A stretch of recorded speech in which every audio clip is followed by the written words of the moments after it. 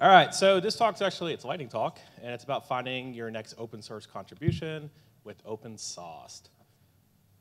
So I work at GitHub. I'm a Beyonce advocate. That is a thing that I have coined in case Beyonce shows up at GitHub. They know who to call. But it's also a real thing because, so I work at GitHub. GitHub has 40 million developers, and a lot of people ask me what a developer advocate is, and I usually say I'm a developer that sends emails, which is actually really true. I was sending emails. But also, I get to answer this question every day, which is, what would Bay do? Beyonce, she also has this thing called the Beehive, and the Beehive is a very large fan group, and I feel like our 40 million users on the GitHub platform are our fans and users. So I get to answer questions, find out edge cases for features that are missing as well. So find me, I'll be in this hoodie, and we have a table downstairs as well. But really what I do and what I explain is I go to bat for the Hive. So if you do have a question, I did an actions workshop about automating your workflows on GitHub twice, just an hour ago as well as yesterday. So find that content. I've tweeted it out too as well, so feel free to do that self-paced. But a lot of people ask what a developer advocate, which I already answered, so I'll skip that. But it's really about side projects. I tend to always build like example apps all the time, which means I use all these different types of languages. The question I can't really answer is like, what's your favorite language? And I can't answer it because all languages can be hosted on GitHub, so I have to sort of try a lot of those things, which means I have a lot of side projects. And I mentioned this because my journey to open source is very similar. When I was learning how to code about 7 years ago, I did this thing that was a boot camp, but it wasn't called a boot camp then. It was like more this online platform where someone taught me how to do Ruby on Rails. And from that, I got this like exciting thing to do, which is like this new server-type JavaScript technology, which was Node. And I built this project in Node, but I had no idea what I was doing or how to write JavaScript. I just knew like the basics. And I built this project. I found this project that solved most of my problems that was written in Node at the time. It was like 0.11. It was like the time where if you're following along at the time, this is when we had the IO, the second version of Node also shipped at the same time. It was chaos, so it was also confusing.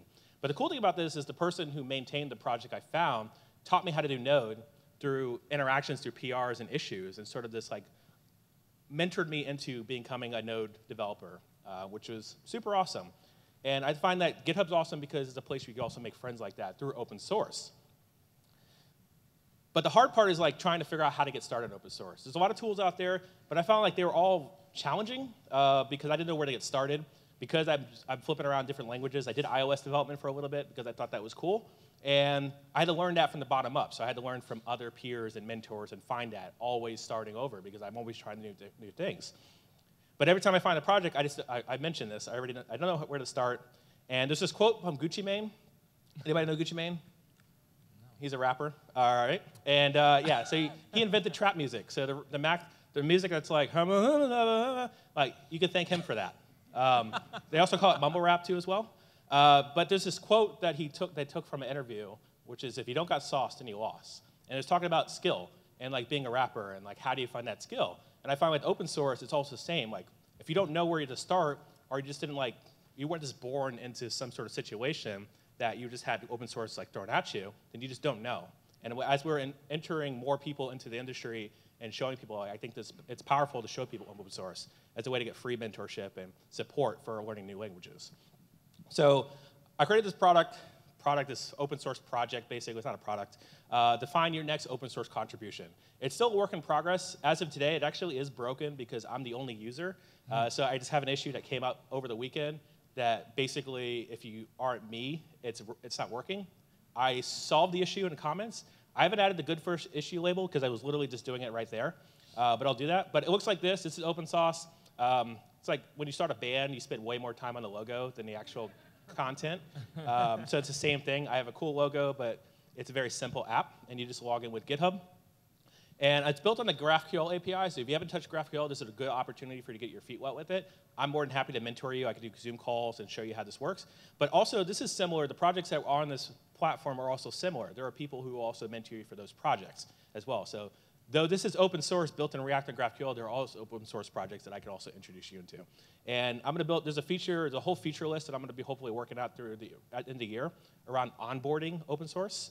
So I'm hoping to get to that. Also wanted to mention the tool OneGraph. But OneGraph is a way to interface with GraphQL. Just note that it exists. I'm happy to talk more about that. It's another project that's also open source. And I'm happy. And also, The repo is here. It's bdougie/opensauce. Please find me at the conference and the issues. Good first issues. There's a lot of things I want to cover, but I can't talk about now. So don't get lost. Stay saucy.